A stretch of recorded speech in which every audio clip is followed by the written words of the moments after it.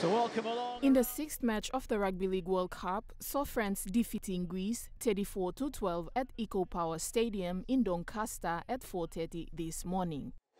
Being presented here in Doncaster, who will... In the first half of the match, saw France launching their campaign in the World Cup with a hat-trick dominance of 20-0 lead. Here trying to work their way forward, and they will score. On the 56th minute in the second half, Greece scored their first ever World Cup try. A moment of history! At the final siren, France claimed the match title with a 34-12 win. A team that was playing...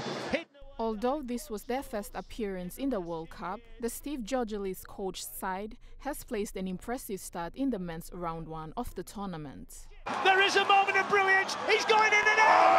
Oh my word! What a try! Meanwhile, this victory secured by France now brings them to level at the top of Group A with England, to whom they will face on Saturday to fight for a spot in the quarter-finals. Got to claim it. Somebody's got to claim it.